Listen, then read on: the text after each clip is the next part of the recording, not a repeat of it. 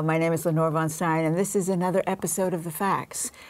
Tonight, this is a discussion episode. You know, The Facts is, well, some of you know anyway, The Facts is music, stories, and discussions with some very interesting people. And one of them is here tonight, Pauline Park, who is among her many things that she's been doing, she's the president of the board of directors of the Queen's Pride House, the chair of Niagara, New York Association for Gender Rights Advocacy. Here we go.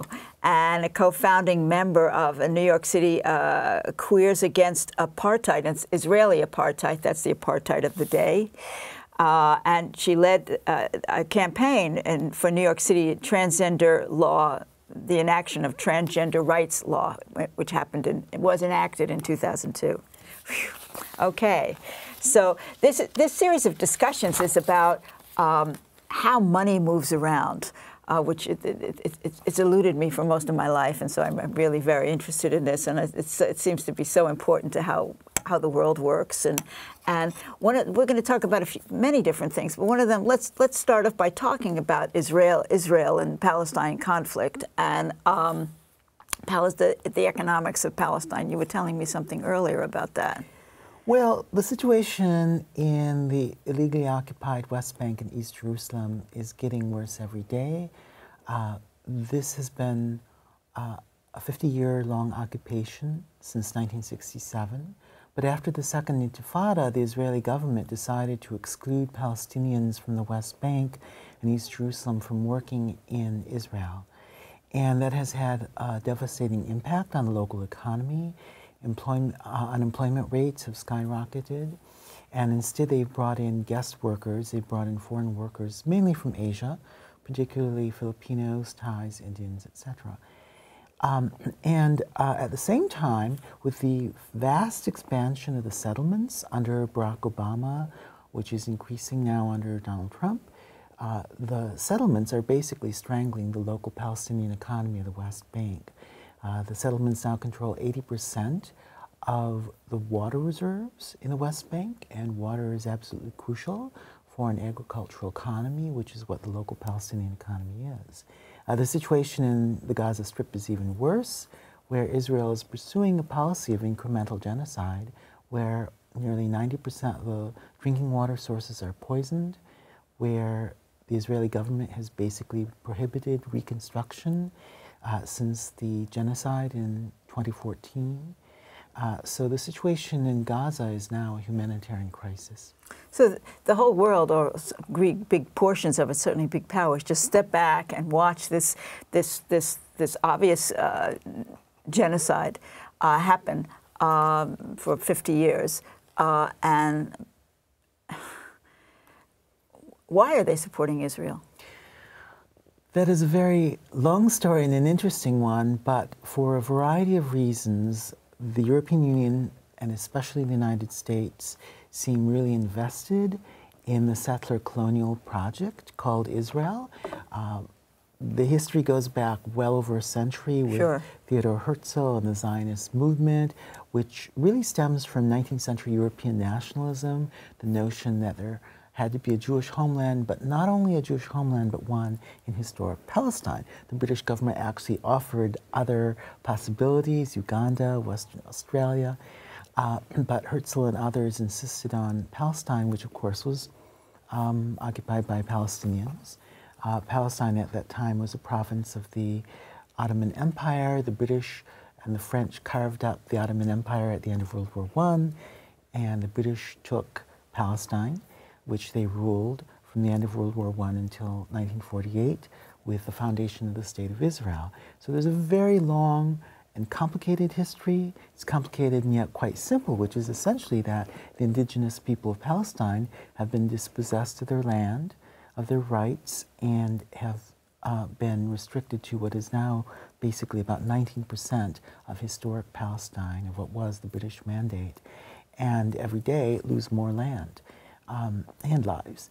And the U.S. has served basically as Israel's protector and has given Israel impunity from accountability.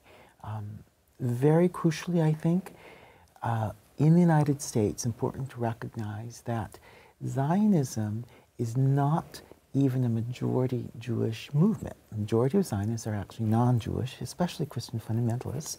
And within the Jewish community, there's been a very distinct shift from really unqualified support for Israel to a more critical engagement, especially with the younger generation of Jewish Americans. They've been very alienated by the illegal occupation and especially the genocide in Gaza in 2014. So I guess what I'm thinking about is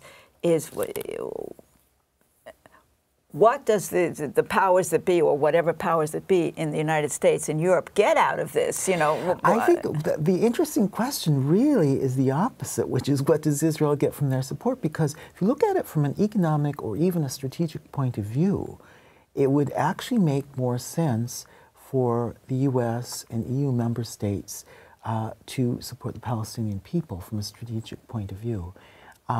It really is a case of the tail wagging the dog.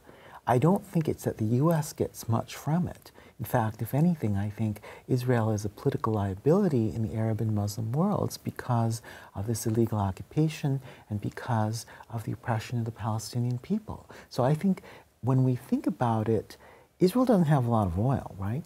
So and the notion, which is, I think, popular in certain circles, that Israel is somehow a strategic asset for the U.S. in the Middle East, that's arguable. I think the reality is that it's a tail wagging the dog, and that it's Israel that benefits from U.S. protection as well as European support, rather than the opposite. We were talking before earlier about when the community center, the Gay and Lesbian Community Center and Transgender Community Center on 13th Street banned Palestinians, and some people spoke up, and you were among the people that led the groups that changed that ban, and that this situation between Israel and how they treat the Palestinians is one of the places where the progressive movement, the rubber meets the road, and yes. What'd you call them, peeps? Peeps. Progressives on everything except for Palestine. As I like to say, peeps are not my peeps. What happened, I was not involved with Palestine as an issue before February 2011. I had friends who were involved with a group called Siege Busters Working Group, and they were working to end the illegal Israeli blockade of the Gaza Strip, which has been going on for decades now. They were planning an event called A Dance to End Israeli Apartheid. And a very Islamophobic Zionist named, a very Islamic Zionist got involved with this issue. Is this guy Lucas? Yes, Michael Lucas, decided to, was outraged by the fact that there was Palestine solidarity organizing going on at the center, and so wrote a letter to the executive director, who promptly, at his behest, banned Siege Busters Working Group and instituted a moratorium, a ban on Palestine solidarity organizing at the center, which is a total outrage. A friend and colleague of mine, Steve Alt, who is one of the original founding members of the original board of directors that helped establish the center, was outraged by this, and a number of us decided to start this group, New York City Queers Against Israeli Apartheid, which was aimed partly at ending this ban, lifting this ban, and partly at educating the community, the LGBT community, about Israeli occupation and apartheid. After 2 years, in February 2013, the center did lift the ban. There's a very long story behind that. I tell the story in the only full-length account of this whole episode on my website, paulinepark.com. You can find it there. It goes to over 30 pages and goes into great detail about this. But I think this is a perfect example of how the pinkwashing of the occupation, the notion that Israel's supposedly superior record on LGBT issues somehow justifies this illegal occupation, is now becoming more and more central to the LGBT community. We see this time and again. We saw this last month with the Chicago Dyke March, the attempt by this group called A Wider Bridge, which was founded specifically to pinkwash the occupation, how they disrupted the Chicago Dyke March and hurled false accusations of anti-Semitism against the collective, which, by the way, included Jewish members. This brings me to a question that we touched on briefly in our earlier conversation of the LGBT community winning its rights, having been a little more successful temporarily anyway in winning its rights in 2 generations, 3 generations, which is really pretty fast compared to some other communities that can't get a handle on the vandal. Why do you think that is? Why? Well, every social movement moves at a slightly different pace, and yet there are commonalities. The struggle for LGBT rights, while distinct from that of other communities, is also inextricably linked with those. The struggle for women's rights, for the rights of people of color. Of course, many LGBT people are either women and or people of color. We have not achieved complete and full rights. Right now, there are only 19 states in the District of Columbia that explicitly protect people from discrimination based on gender identity and expression, as well as sexual orientation. We don't actually have a statutory right at the state level here in New York. We have an executive order, but we don't actually have a statute enacted by the state legislature that prohibits discrimination based on gender identity or expression. And we've seen backtracking with Trump administration's announced ban on openly transgender service people serving in the military, and rescinding Barack Obama's executive order and guidelines with regard to transgender discrimination in schools. So I think the fight goes on. I do think that we have made tremendous progress, as you say, if you think about the Stonewall riots in 1969, and here we are in 2017, and we've made enormous progress. Who in 1969 could have even envisioned same-sex marriage rights, and yet we now have marriage equality since the Windsor and Obergefell decisions. So we've made tremendous progress, but we have a long ways to go. And I think one of the things that we have to do as an LGBT community is think intersectionally about multiple oppressions. We have to think globally and internationally about how the LGBT community intersects with other communities and other struggles, one of these being Palestine, and how it intersects with struggles such as struggle with regard to police accountability, police harassment and police brutality. For one, there's been a long history of that directed against LGBT people of color, especially transgendered people and especially queer people of color. And so when we look intersectionally and broadly at all these struggles, we see connections, we see relationships, and that's what we really need to do. Look at these relationships. We have to look at the economics of this, the role that money plays, frankly, in all this, and how money and power relate, and how the struggle for empowerment is only partly about the struggle for juridical rights. It's really about not only laws, but it's about changing hearts and minds, changing cultures and changing societies.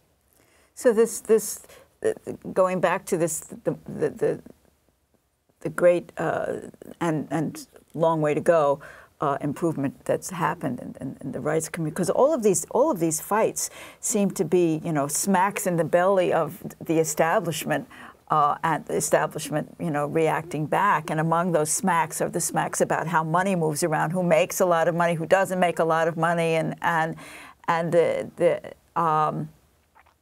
so certainly African American people have made great strides. I mean, the world has changed dramatically in my lifetime, and I live in New York, and New York has changed. Yes. That, although I heard recently it has the most segregated school system in the United States. So it's changed and it's not changed. Yes. Yes. So, tell us something about the Cuomo blacklist on this. So last summer, Andrew Cuomo issued an executive order essentially banning support for or advocacy for boycott, divestment, and sanctions, BDS, aimed at apartheid Israel. Now, the governor's executive order actually kind of preempted legislation that was already moving forward. The state Senate had already passed a bill, but the Assembly had not yet acted.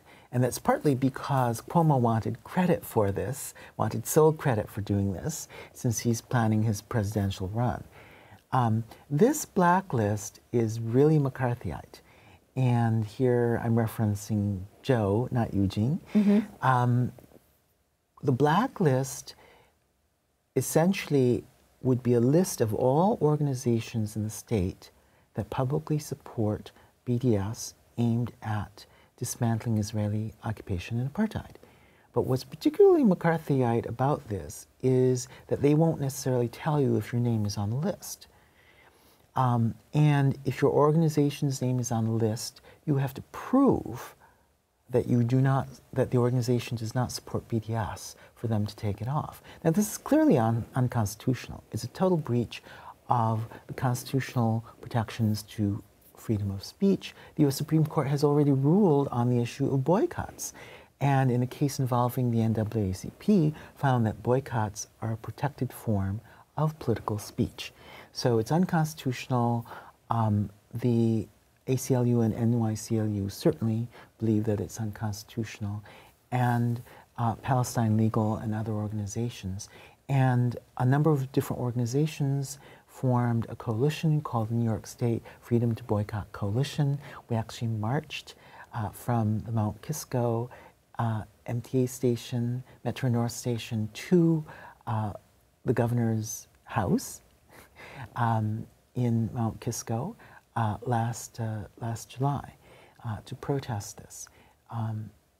There's an even more insidious piece of legislation which is wending its way through Congress, which is called the Israel Boycott Act, and it would criminalize support for BDS.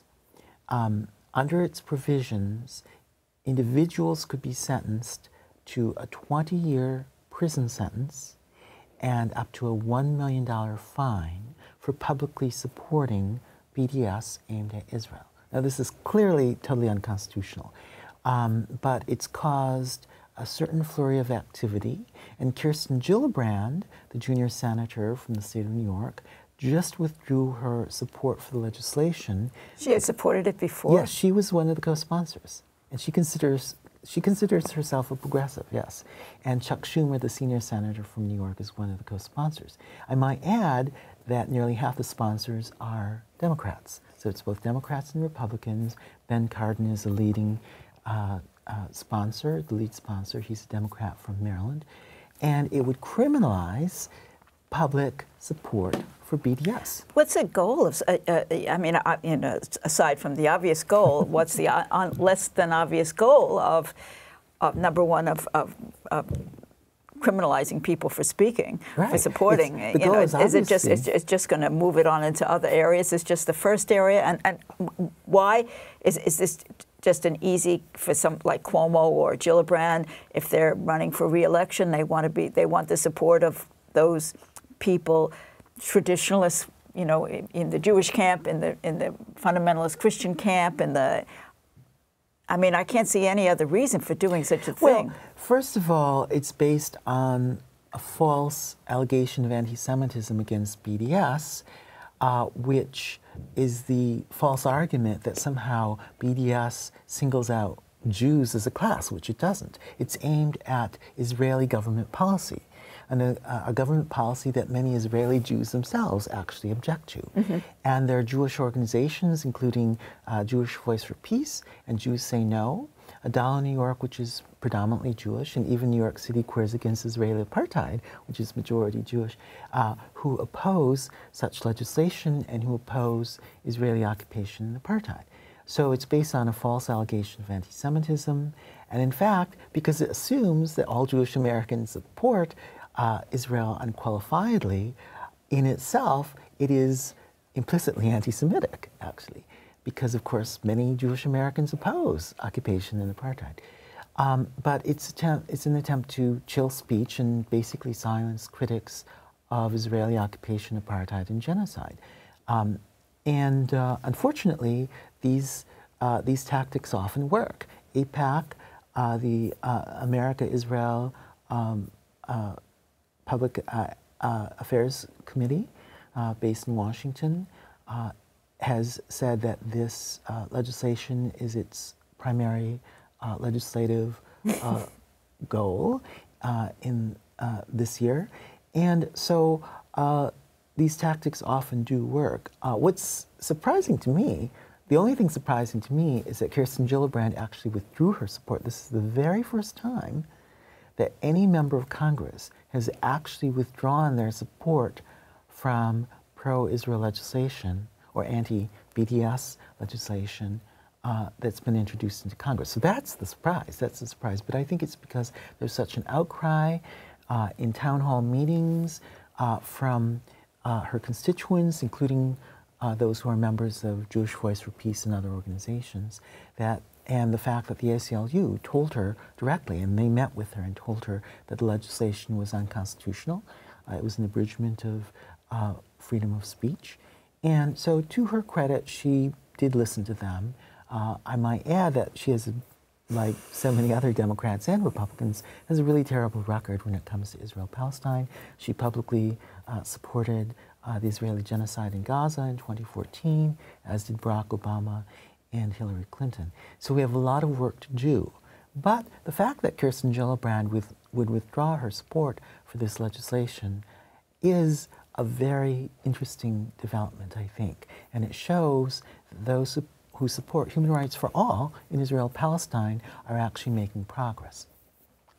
It seems to me like if people were looking at this like from 300 years from now or 400 years from now, the way that the population is dancing around these issues of racism and isms, you know, keeping one, you know, oh, we're good, we're not, you know, don't call us a racist, or we support this group, as we're not paying attention to what they're doing to that group, but we, you know, the clumsiness of these dances where so much is not said, where so much is, you know, you don't mention, you know, it's anti-Semitic. No, it's not anti-Semitic, and you know that. You know that. I know you know that. You know I know you know that. Exactly.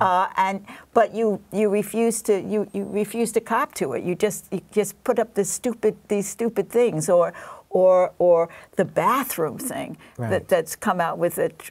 There was a wonderful thing on Facebook where somebody said, bathroom, we've been using your bathrooms forever. You know, what are you talking about? Bathrooms. This is so, I know, it's like little kids with very little knowledge are running the show. Right. Well, you have to understand that the bathroom panic, the transgender bathroom panic, is the last gasp of the religious rights objection to LGBT rights. They lost the battle over same-sex marriage.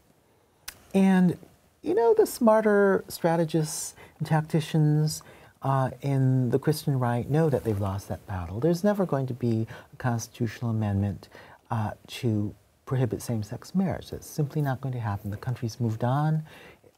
There's been a sea change in terms of American public opinion on that issue, which has moved faster than on any other social issue in U.S. history. So they lost that. So what do they have left? They have the bathroom panic. Now, if you look at HB 2 in North Carolina, it's important to recognize that that legislation wasn't just about prohibiting transgendered people from using the public restroom consistent with their gender identity and presentation. It was really about rolling back civil rights and human rights for a whole bunch of people in that state, because what that legislation did was it repealed all local city and county civil rights and human rights legislation in the state. In other words, the ability to pursue a discrimination complaint based on race, ethnicity, religion, disability, sexual orientation, and gender identity. Ah, so that's what they were getting. Yes. They were getting a whole... So the agenda was much broader than just attacking transgendered people. It was about attacking women, people of color, people with disabilities, et cetera, HIV, people who are living with HIV/AIDS. And that's the untold story. Same thing in Texas now. There's a bathroom bill been introduced. What's important to recognize is that this legislation is not only unconstitutional, it's also unenforceable. It simply cannot work. And we could, if you're interested, I could go into details explaining why this legislation could never actually be enforced anyway. But the broader agenda is rolling back civil rights and human rights, not only for transgendered people, LGBT people more generally, but for women and people of color and people with disabilities as well. That's certainly what it looks like. They've got their back up against the wall, and they're going to find ways to hold back the storm that's already there, you know, because it doesn't make any sense. Well, it's completely nonsensical. They're using a legitimate issue, which is the issue of women's safety, but manipulating it to scare the public into seeing a danger where there is none. Actually, if anything, the people who are most vulnerable to assault in public restrooms are actually transgendered people. I'm sure. So the legislation is totally misconceived. It's based on falsity and bigoted assumptions and prejudices. And as I say, the larger agenda is actually rolling back civil rights and human rights for everyone. We fight on. We fight on. We're coming to the amazingly to the end of this discussion. We're going to have two discussions with Pauline, and so this is we're 20 seconds away from the end of this. So in the next time, we're going to be talking more, even more about how money moves around, which is something I really want to know more about. So thank you very much, Pauline, for joining us on The Facts. And you know where we are, everybody, and good night.